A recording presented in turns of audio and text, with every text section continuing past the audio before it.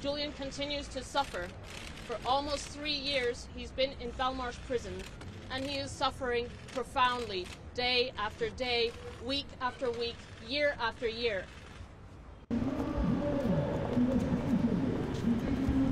Julian Assange! Thank you, everyone, for being here today.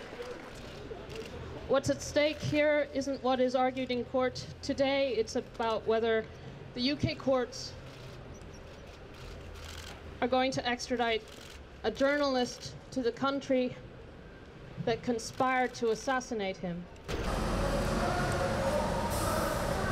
What has not been discussed today is why I feared for my safety and the safety of our children and Julian's life.